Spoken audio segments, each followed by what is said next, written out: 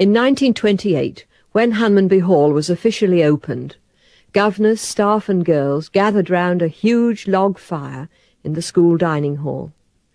It was suggested that the flame they saw burning should symbolise the spirit of family which existed among those first few girls and staff, and should also serve to remind every pupil of the ideals for which the school stood. Every morning since then at assembly, the lamp has been lighted by the head girl, and responses made.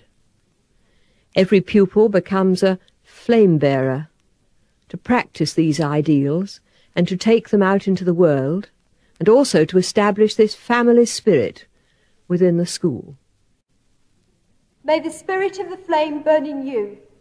And kindle our hearts. The flame prayer. O thou who dwellest in light unapproachable, and yet whose home is the humble and contrite heart, inspire us at this time with true devotion to thee and to this school. May the flame of purity, of unselfish love, and of wise adventure burn in us brightly, wherever we may be, both now and in the future years. Through Jesus Christ our Lord. Amen. Returning to the early days, at the service of Thanksgiving in 1969 for the remarkable life of the founder headmistress Frances Hargreaves, the first chaplain to the school said these words. To everyone who knew her, she was Harry.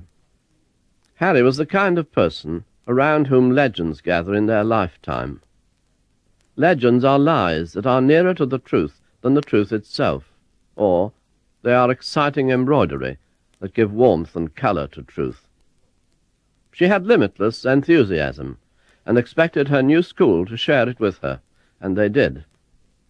Life at Hunmanby Hall in the early days was exceedingly colourful, because Harry herself was a colourful person.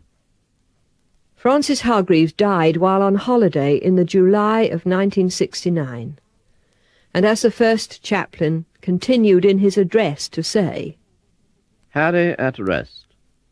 This is quite unthinkable, and as a Christian I firmly believe that Harry is more truly herself now in that other world, where human gifts are not wasted, and where the striving spirit has even more for which to strive.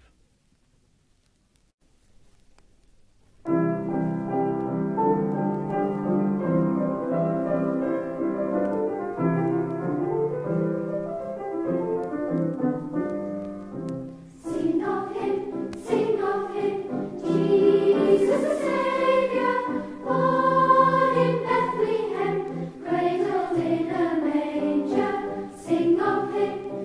of him, growing in